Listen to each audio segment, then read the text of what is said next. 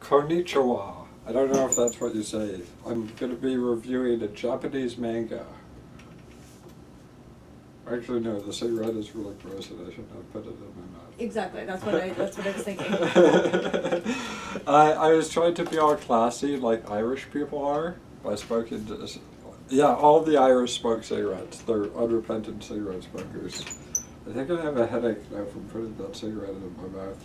Anyways, so I'm reviewing Goodnight, Punpun by the creator of What a Wonderful World and Soladin. His name is Inyo Asano. I don't know. No, I think that's right. Okay, so this is the story about a young condom, and no, he's probably like a duck or something.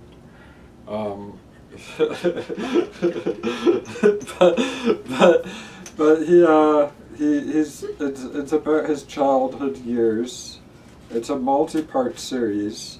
This book is like something like 445 pages.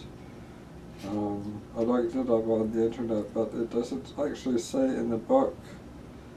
And so it's a Japanese manga, which means there are pictures and writing in it. And I assume this is actually made by a man living in Japan who is Japanese. The artistry in it is beautiful, it's superb, sublimely beautiful. I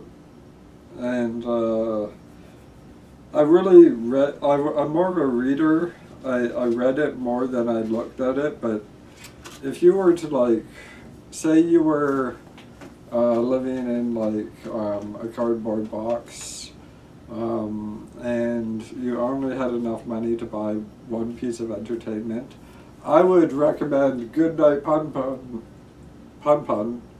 because I would recommend this because you can just, there's so many pages for $25. Look, minimum wage where I'm at, is it 14 yet? No, it's not 14, but I think it's like 11 something. And minimum wage is like $11, so it's like 2 hours and 15 minutes work on a job. If you can manage to work for 2 hours and 15 minutes, you can have this book in your cardboard box. It doesn't require electricity. And it's just beautiful. Like every page is a work of art. I set my profile picture and my cover photo on Facebook to pages of this, just the artwork. And I just wanted to show you, I set some bookmarks. It seems like I'm a creep, because this is about like people basically in grade 2, or I don't know what grade they're in, but they're young children, dominate the book. And then this family of duck condoms. So there's some art there that's quite beautiful. And there's like the duck condoms who, I guess, at first I thought they wanted to like not gender them or not racialize them, but they totally gender and racialize all the other people. They even gender and I don't know about racialize, but they gender, like they say uncle and father and mother. And so this is the girl who, like literal girl who the duck condom wants to go out with. And I just ate a hamburger and bourbon. And so she's sad. So yeah, but it's like beautiful artwork, and they do grow up at the end. Okay, this is a spoiler review. At the end, everybody grows up a bit, and it's like, I think there's at least 6 volumes. I think there's 10 volumes, maybe even more, and like beautiful artwork. Okay, so I would like you to have this among the other books that I got you. Okay, thank you. Yeah, I love it. Wait, like it's mine now? Well. Okay, so I'll leave mine? it here and read it. Is it? Or I'll put it with the other. I don't mean to get too personal, but we share things, right? Yes. Okay. Oh. Sorry. I love you. I meant more, can I have custody of it? Yes. Ken has custody of it. But like I was saying, if we lived in a cardboard box, we wouldn't have to recharge the batteries of the book. Yes. Oh, I'm glad we don't live in a cardboard box, though. We would have to make sure we had a good supply of plastic bags to protect it from the rain and snow.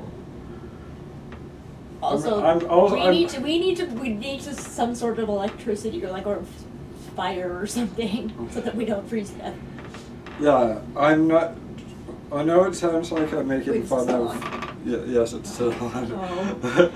I know it sounds like I'm making fun of people who live in cardboard box. Trust me, they are literally better than me in every way. Just their survival skills and all that. But so yeah, so the story of Punpun is Goodnight Punpun is about this duck condom who's in love with a little girl, but the duck condom's little too, and the duck condom has an uncle who makes him eat moon pies. And someone gave me a moon pie, and it looks like a Joe Louis. It's basically a dessert. So basically the plot is Punpun, who's the smallest duck condom. His parents got in an accident and went to the hospital, and his uncle comes over to take care of him. And it's basically about him. Actually, I don't know if it's him or her. Anyways, I'm just gonna say him because I'm a man. I'm a man, I'm gonna speak, assuming everything that is ambiguous is my gender. That was a really bad joke that no one will like.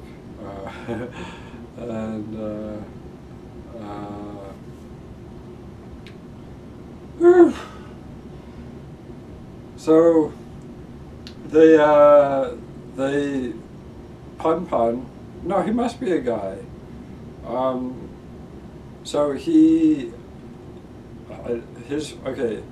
Punpun's friend and they get this VHS they found on the street that's pornography, and they're probably like 8 years old or something, and I don't know if this makes me weird, but I saw my first glimpses of that kind of thing when I was that age or even younger. So anyways, it's it makes you feel like tricky watching this reading this book about these young adults discovering all this, and they don't really go into it that much, but it's like, should I be reading this because this is about kids and pornography? But the thing is, actual kids, real life kids are exposed to pornography, so what are you going to do? It's real. It doesn't make you a sinner or anything like that for reading a story. It's a coming of age story. So to censor, I don't know.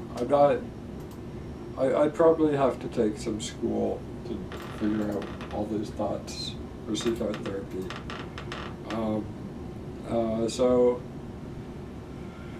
So they find the pornography, and in the middle of the pornography there's this guy who said he killed his family. He killed his mom and dad. There's a porno tape, and the porno tape cuts to a guy recording over it, and the guy says, spoilers obviously, the guy says that he killed his mother and father and left the family fortune in this old abandoned factory. And so the kids decide to go to the factory. They're looking for money, they're looking for, yeah, and just, it's a weird book. It took me 3 days to read it. As Melissa, a person named Melissa said,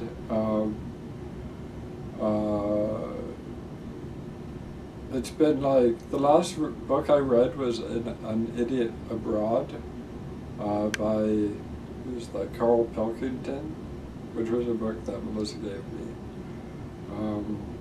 And I really haven't read in at least 3 years, so this is the first book I read in 3 years. And so it's a good book. I give it 5 out of 5. It was part 1, 450 pages basically, all beautiful. The plot is kind of creepy to like, it's a kind of creepy plot, but it's like the artwork's beautiful,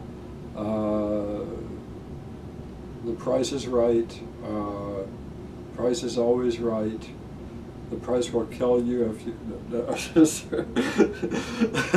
and